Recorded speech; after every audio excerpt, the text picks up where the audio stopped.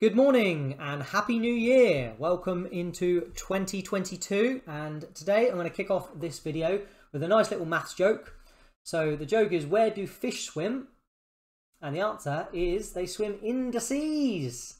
In the seas, which is today's lesson. So what are indices? Well, indices is just a shorter way of writing repeated multiplication. So for example, let's say we've got 2 with a small 3 above it. Well, how we would say this, we would say 2 to the power of 3. And this does not mean 2 times 3. What does this mean? Well, we always start with 1. And what we're going to do is we're going to multiply by 2 3 times. So we're going to multiply by 2 once. We're going to multiply by 2 twice. We're going to multiply by 2 3 times. So this number tells us what we're multiplying by, and this number tells us how many times we're multiplying by. So what is 1 times 2 times 2 times 2? Well, 2 times 2 times 2 is 8. Our answer is 8. So it's just a shorter way of writing all of this business. So 2 to the power 3 is 1 times 2 times 2 times 2. So let's do another example. Let's say we've got 3 to the power 4.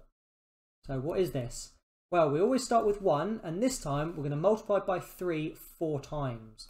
So we're going to multiply by 3 times 3 times 3 times 3. And this is going to be a bit harder to work out, but let's see if we can do it. So 1 times 3 is 3, 3 times 3 is 9, 9 times 3 is 27, and then 27 times 3 is 81. So 3 to the power 4 is 81. Let's do a few more examples. Let's say we've got 7 to the power 1. Well, what does this mean? Well, again, we always start with 1, and this time we're going to multiply by 7, but we're only going to do that once. So it's just 1 times 7, which is 7. Okay, let's do another few examples. So let's say we've got 1 to the power of 20. And what does this mean? Well, we start with 1. And we're going to multiply by 1 20 times. So I could write times 1 times 1 times 1 20 times. So I could write this out 20 times, but that would be a bit redundant because I know that anything times 1 is 1. My answer is just 1. Okay, let's do one more. Let's say we've got 8 to the power 0. So what is 8 to the power 0? And this might look a bit confusing, but let's just work through it. So with all indices, we always start with 1. And this time we're going to multiply by 8 0 times. Or another way you could think about it is we're not going to multiply by 8 at all. So our answer is just 1. So that is our answer. 8 to the power 0 is just 1. Now, just to recap, whenever we've got indices, our first number, so our big number here, this is called our base. So this is called our base. So this is what we're going to multiply 1 by. And then our small number here, this is called our index. This is called our index. And this is how many times we're going to multiply our base by. And where the name indices comes from, well, this is just the plural of index. So indices is just more than one index.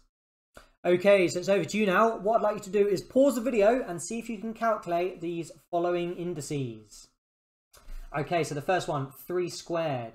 Well, remember, we always start with 1, and what we're going to do is we're going to multiply it by 3 2 times. We're going to multiply by 3 once and multiply by 3 again. So what is 1 times 3 times 3?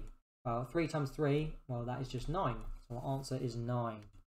Okay, the next one, 2 to the power 4. Again, we always start with 1, and this time we're going to multiply by 2 4 times. That's 1 times 2 times 2 times 2 times 2.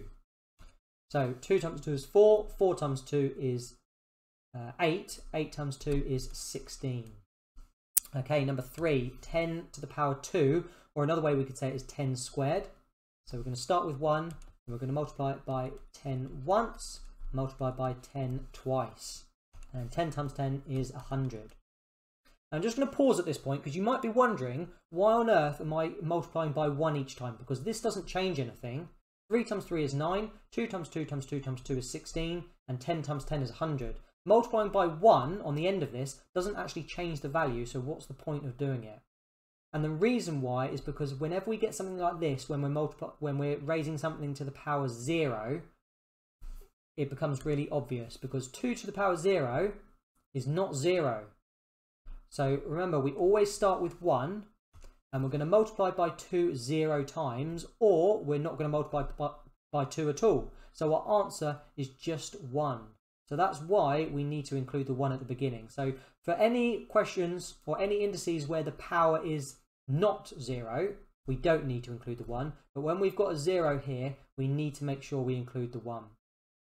So let's have a look at this next one. Question 5. So 0 to the power 4, where we start with 1 and we're going to multiply it by 0 4 times. So 0 times 0 times 0 times 0. It doesn't matter how many times we multiply by 0, anything times 0 is always 0. Okay, these next ones, I'm just going to put the answers up for these next ones, and I'd like you to mark them and see how many you get correct.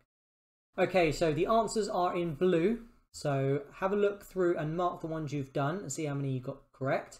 And if you did get any incorrect, try and look at where you went wrong.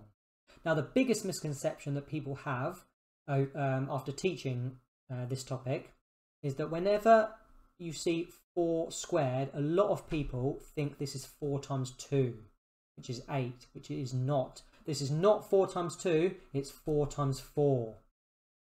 So likewise, if we were to see something like 10 cubed, a lot of people think that's 30.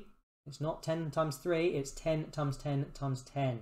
So that is the biggest misconception people have.